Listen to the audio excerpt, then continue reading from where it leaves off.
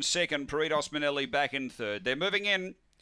This is race 9, Farm in the Hot Pot off the red. Light on. Ready to run. Race 9 here at Gawler Greyhounds in wet conditions. The rain still hammering down.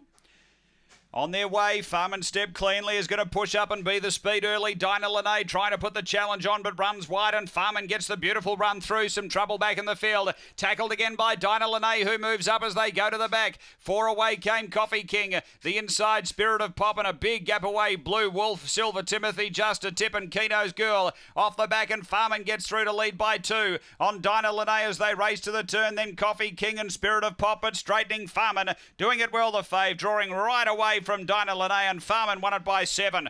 Dinah Lene second, third Spirit of Pop, then Coffee King. Next is Just a Tip. Behind those, Silver Timothy, Blue Wolf, and Keno's Girl back at the tail end. The time is 31:49. After race 9, numbers are 1, 3, 2, and 7. Farman for Lauren Harris and Terry McCallum. The White and Brindle Dog, April 2015. DJ's Octane.